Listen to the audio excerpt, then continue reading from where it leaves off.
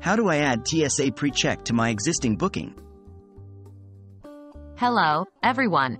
Today, we're going to learn how to add TSA PreCheck to your existing booking. If you're a frequent flyer, this can save you a lot of time at the airport. TSA PreCheck allows you to go through a faster security screening at the airport. What is TSA PreCheck? The TSA PreCheck program is a U.S. government program that allows travelers considered low risk by the Transportation Security Administration, TSA, to pass through an expedited security screening at certain U.S. airports. You need to have a known traveler number, KTN, from the TSA to use PreCheck. How do I get a known traveler number?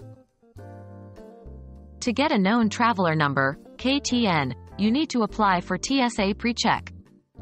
This involves an online application, a background check, and fingerprinting.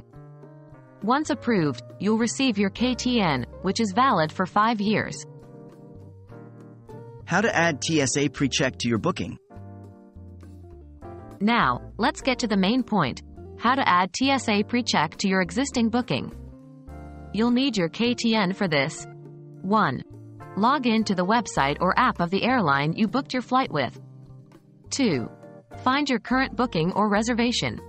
Usually, you can find it in the My Trips or Manage My Booking section. 3. Look for an option to edit your booking. 4. In the Traveler Information section, enter your KTN in the designated field. It might be labeled as Known Traveler Number or Secure Flight Data. 5. Once you've entered your KTN, save your changes.